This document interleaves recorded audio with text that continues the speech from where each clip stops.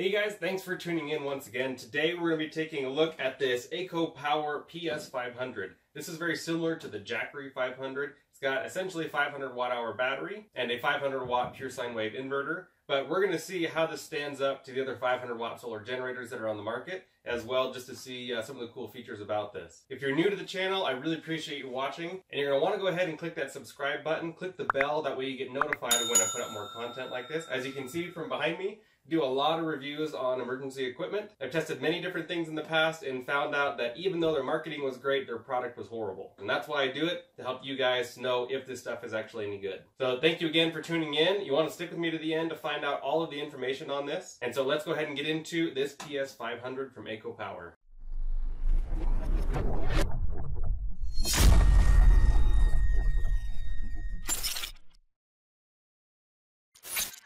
So thanks again guys for tuning in. This unit technically has a 462 watt-hour battery capacity. It is lithium ion or lithium NMC, and that's one of the ways it stays really lightweight. It's actually lighter than the Jackery 500, and we'll get into that here in a minute. And it does have a pure sine wave 500 watt inverter with about 120 watt solar input. Now AcoPower was actually nice enough to send this unit out, so they're not sponsoring the video, they're not paying me for anything, but they did send this out for my honest review, so I just want you guys to know about that relationship. I'm just going to be reviewing this head-to-head against some other units and see how this does on its own. And if it's good, it's good. If it's not, it's not. And it's just that simple. With this unit, they also sent out this 100 watt solar panel. Now this thing is actually pretty cool. Most foldable solar panels tend to be pretty heavy, and that's because they're actually still using two 50 watt panels that have tempered glass and the aluminum frame.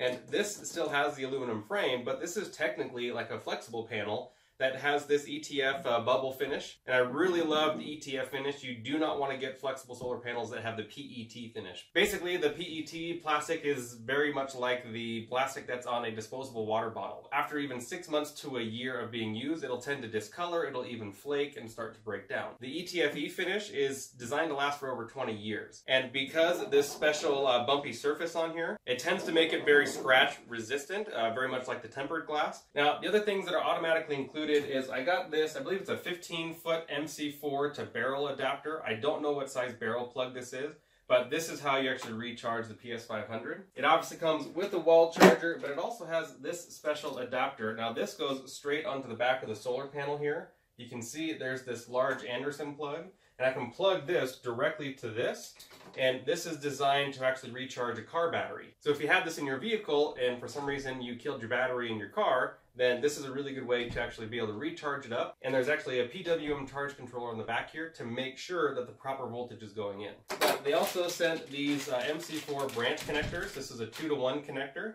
And then of course you're going to get the user manuals. Now luckily on this panel, you actually have the option to use the Pwm Charge Controller or not. Basically you can see here, I have a direct cable to this large Anderson plug, and then a direct cable to this MC4 connector. Now this MC4 connector is actually just plugged into this box, so it's very easy to just take this and undo the MC4 connectors, and now I can just take this set of MC4 connectors, plug my cables right into it, or even just use this right here. You can get an MC4 cable like a 12 gauge or a 10 gauge and actually connect that in between these, so that way this can be far outside wherever you need it, and this can be inside charging up no problem. And another cool feature is that it does have these legs that prop out. Now one of the other downsides to using panels like this is they're really not designed to be connected in series with a bunch of them. Normally, as you've seen with like the Titan solar generator, which is the #1 solar generator, the one I usually recommend, we series up to 2,000 or even 4,000 watts of solar panels onto it. But this panel is really rated to 60 volts of inline connected voltage, which is really pretty low. If you're just looking for a 100 watt panel, then this one's actually really cool, but we need to actually take this outside so you can see the real results of how much power it truly makes. So make sure you keep watching, because we're going to get into that here in just a second. This unit here only has 2 AC outlets, and that's really okay because you have to keep in mind this is a really small solar generator. This is going to be more commonly used for just lightweight portable power for running like a laptop, or maybe recharging a drone, camera batteries, or maybe just like a DC fridge on a road trip. That's what this is going to be really good for. Now it does have this light here on the front, and it is pretty bright. Now, this is really going to be a contender for the Jackery 500. The Jackery 500 is pretty much the gold standard when it comes to this size solar generator. Now, it too has a flashlight here on the side. It's much, much dimmer than this one on here. But the biggest thing is this only has one AC outlet. And so one of the bigger differences is that this has 3 USB plugs as well. But it also has a quick charge 60 watt output USB-C adapter here. So if you're going to be charging anything like drone batteries or anything like that, that's one of the faster ways to get it charged up rather than just using the normal USB here. But one thing that the Jackery has that the AcoPower PS500 does not have is a screen. The only real information you get is by pushing the power button real quick, and it gives you a number of bars so you can see how much battery is left in this. And for me, I hate that. I really, really appreciate a screen. Even a simple screen like this on the Jackery 500, it just at least tells me real easy what the battery percentage is at, how much is going in, how much is going out. That's really all I need to know. Now, one of the things I did find a little interesting is as I was reading the user manual and it goes over charging, there's a different charge parameter that's in the user manual versus what's on the front here. Because here it says 19 volts and 5 amps. And that's just below 100 watts because volts times amps equals watts. And so right here in the solar input section of this tech specifications, it says 14 to 25 volts, a max of 120 watts. So that's enough talking about all this. Let's go ahead and get into the test. The first thing we're going to do is put 500 watts draw on this because that is the max output of this. And we're going to see exactly how long it can actually run 500 watts without stopping.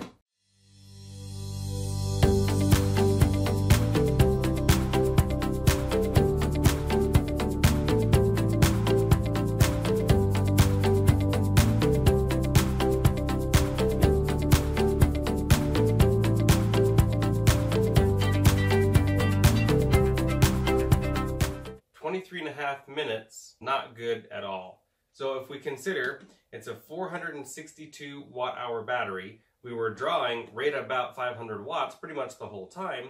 And so if you're using 500 watts off of a 500 watt battery, in the course of an hour, it's going to use 500 watt hours. It is empty. It must not have overheated. It's definitely warm. The housing is warm. Not a single fan turned on in this.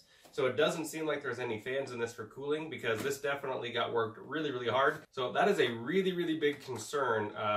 That's definitely not an issue that we ran into things with like the Jackery or even the Sungzu 500. That would be my big concern is if you're going to use a heavy draw on this for an extended period of time, it's probably not going to get anywhere close to using that full 462 watt hours of battery. So I'd like to do another test where we do this at a low state of output and see what happens. So actually before we start charging this up by solar, I want to see what the actual battery capacity is of this. So I'm going to put like a 200 watt load on it. I get the feeling that this isn't a 462 watt hour battery because it should have run much longer at that 500 watt draw.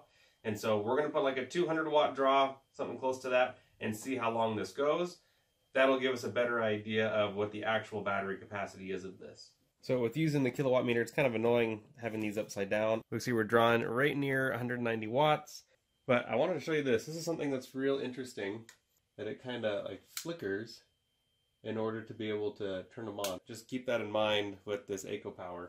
So just to give a quick update, this has been running for just over 2 hours. In case you didn't know, you can push this purple button on the kilowatt meter and it'll show you not only the total kilowatt hours, but also the amount of time it's been running. Basically 380 watts. We are flashing here on the battery. This has got to be really, really close to empty. And so we'll just see how much it can do until it's completely empty. Okay, so this just turned off at 2 hours and 13 minutes. So for 2 hours and 13 minutes, it ran that, it was about 188 watts. So what we can determine from that is the actual C rate. So basically all we have to do is take 188 divided into 462, and that gives us a 0.4 discharge C rate. C rates is something I don't normally talk about, but a C rate basically means at how fast you're discharging a battery.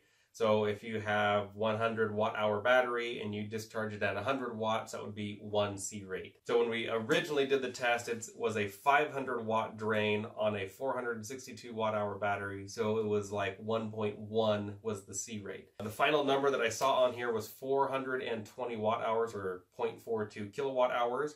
So that makes sense after going through the inverter and having to convert 12 volt power all the way into 110 or 120 volt power. This definitely does have that 462 watt-hour battery, but it is not capable of running that 500 watts for an extended period of time, like close to 45 minutes or something like that. So let's go ahead and get the solar panel on this and see how well it charges up.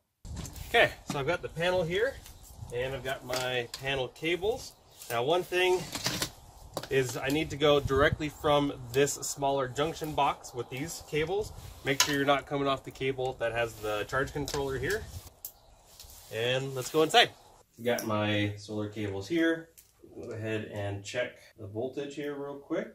22.5 volts. This cable here wasn't long enough to reach all the way outside, so I added my own solar cables. And now we'll go ahead and plug this in. I'm going to turn this on first just to be sure. Plug it in, and I don't know if it's charging. The battery light is just flashing. So let's try this. And add this watt meter. Now these are custom made watt meters. They're really, really nice. They're a little bit more on the pricey side, but they can handle the most amperage and most voltage.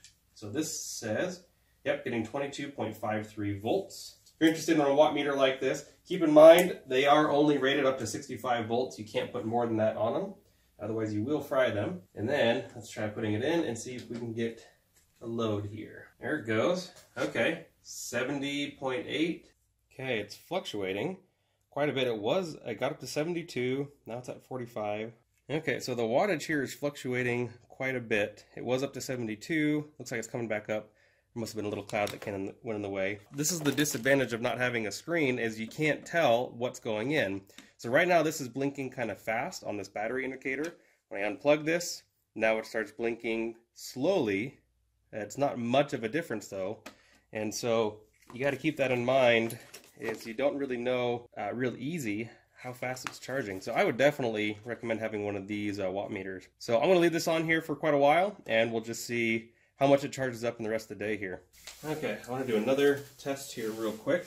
I've got one Rigid 100 solar panel from Powered Portable Solar. I'm going to go ahead and put this on here and see what kind of power we're getting. So right now, getting 89.6. You can see that there. Definitely getting a lot more out of the Rigid 100 panel. And so I'll just show you here, I got the fold-out panel from AcoPower, and then my Rigid 100 panel. I just got it propped up so it's about at the same angle.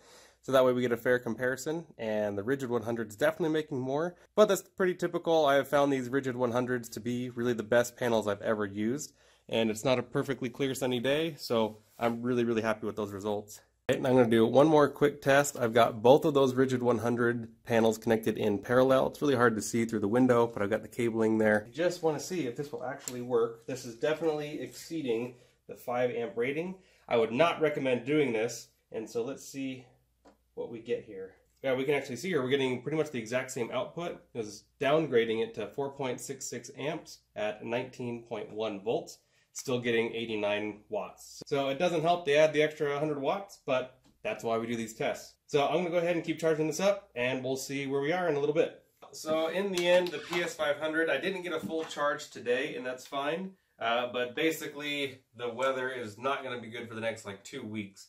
So I'll have to do the rest of this by wall charger. But I was able to get up to 2 bars on this, and I just really wish this had a screen. I could easily see it used for like a DC fridge, all those things that I mentioned before. This is not something you're going to use in an emergency. None of these here would you use for really an emergency. And so with that being said, I think I could recommend this if you're doing low output. But doing a high capacity draw at 500 watts, it was total garbage. It was not good at all for the output. It should have been way higher. Now, the Bluetooth speaker is just kind of a whatever feature to me. It's not something that's really important to me, and so if it's something that you'd like, that's definitely something that none of these other units have. And one thing I really found interesting is there was never ever once a fan that turned on in this. Similar with the Jackery 500 and the Bluetti AC50, I rarely ever hear the fans on this. The Sungzu 500 does have better fans. It does does actually blow the air, and so that is a little bit more comforting to me. And these all are kind of similar in price.